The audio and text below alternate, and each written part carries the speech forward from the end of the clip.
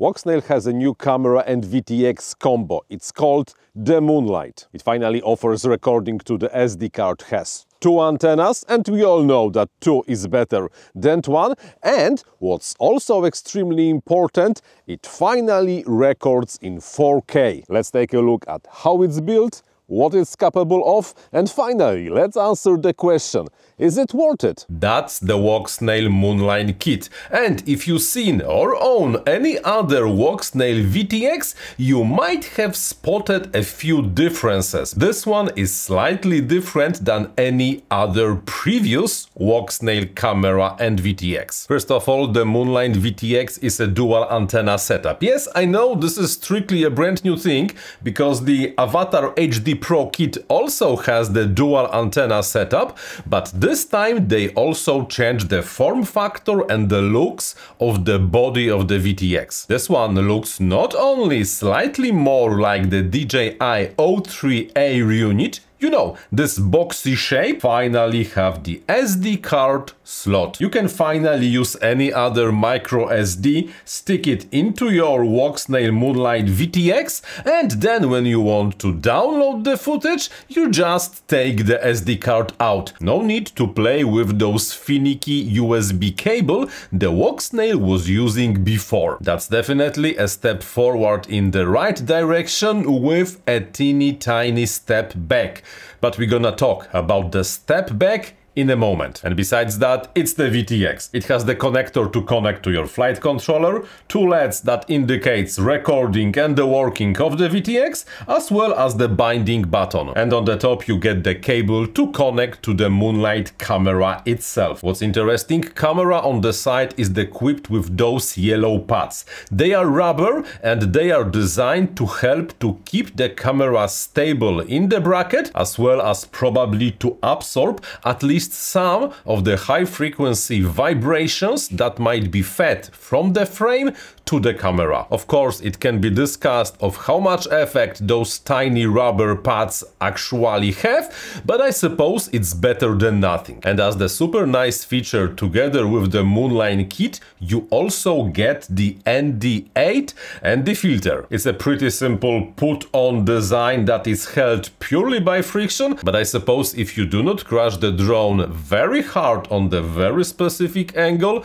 the ND filter should be held tightly in place. It's really not that simple to remove it once it's tightly around the camera body. This ND filter can be a super nice touch, especially when it comes in the box. And from the outside, that's almost all about the Walksnail Moonlight kit. Almost. Because there is one more thing I have to talk about. This VTX has a very interesting design choice. If you ask me, I think it's only due to the fact that they added the SD card slot and have not modified all the internals. Next to the SD card slot, there are 2 ports.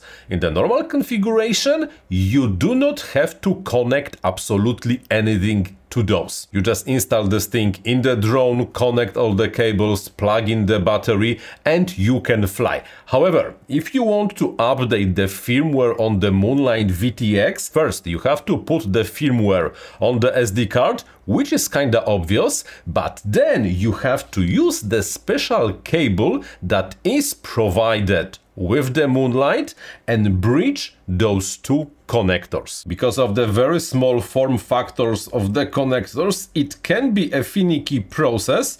You have to install this cable that probably bridges something between 2 completely separate boards, put the card with the firmware into the slot, power everything, press and hold the binding button for 8 seconds, and only then the Moonlight VTX will upgrade the firmware. Without this cable installed, the firmware upgrade process will not work. So better do not fly with this cable installed. Not that you can't, it will work, but you do not want to lose this small cable in case you will want to upgrade the firmware in the future. That's the Walksnail Moonlight. So far, so good. Still, the most important question: what about the image quality and how well this camera and the VTX combo performs in flight? First of all, I do regret that the Walksnail presented this camera here when it's winter on the northern hemisphere.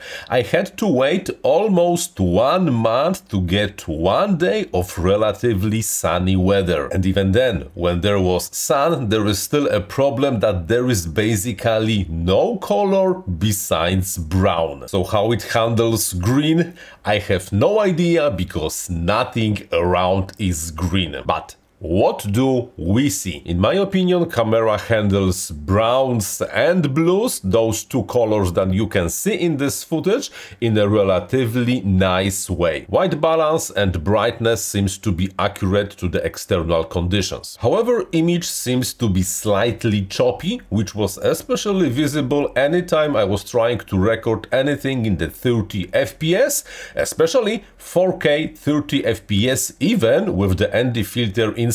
I think the Moonlight sensor is so light sensitive that even though it's using the ND filter, it still has to capture the image on the relatively rather short shutter speed. And that unfortunately means choppiness. Most probably it would be better if Walksnail shipped the Moonlight with the ND16 or the ND32. Believe it or not, but on the sunny day, ND8 is usually not enough to have long enough shutter to have this, well, at least slight motion blur. But okay, it's just an accessory. In terms of image quality, especially relative to other cameras available like the DJI O3 or good quality action cameras, I decided I will not make that comparison. External condition lights and colors just are not good enough to be able to make a good comparison this time of the year. But I will go back to this topic as soon as the trees will have some leaves and the grass will be green. On the topic of the image quality, there is one more thing we have to discuss, and this is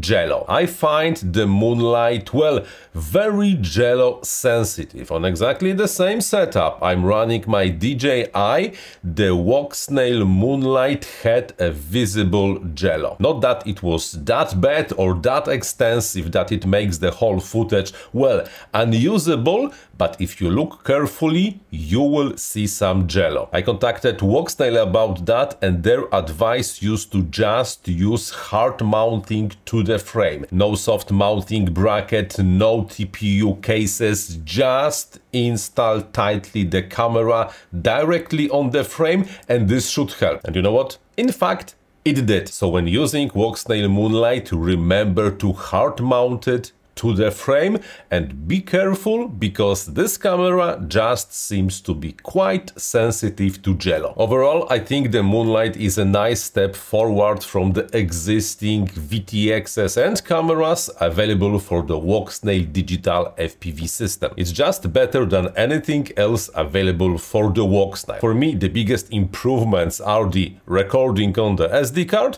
and of course recording in the 4K even up to 60 frames per second. Of course, we cannot forget about some of the problems this camera and VTX combo is facing. First of all, like we discussed before, it's quite sensitive to jello, but it doesn't stop over here. It likes to overheat, so be careful when working with this thing on your workbench. You have to provide the active cooling so that it doesn't shut down. When it's hot, it's almost impossible to remove the SD card, it's so tight. And finally, this cable you have to connect to be able to update the firmware on the VTX. Not really the best solution ever. Still, if you want to improve the recording capabilities of your Walksnail equipped drones, the Moonlight definitely goes in the right direction, of course as long as you do not intend to use any external action cameras, which will offer better recording. Oh, and by the way, I almost forgot, if you got the Moonlight, do remember to update firmware to the latest version ASAP. They are fixing issues and problems all the time with the firmware updates, and from what I know, the original firmware that the the cameras might be shipped in the very beginning, well, had some problems. So the latest firmware all the time. By the way, this is not the last video about the Walksnail Moonlight. The next one will be about flying in the low light conditions. But to know when the video goes out, you do have to remember to subscribe to the channel and of course enable notifications. Here's the next video you should watch. In the meantime, this was the FPV University. I'm Paweł Spychalski. Thank you very much for watching and, like always, happy flying!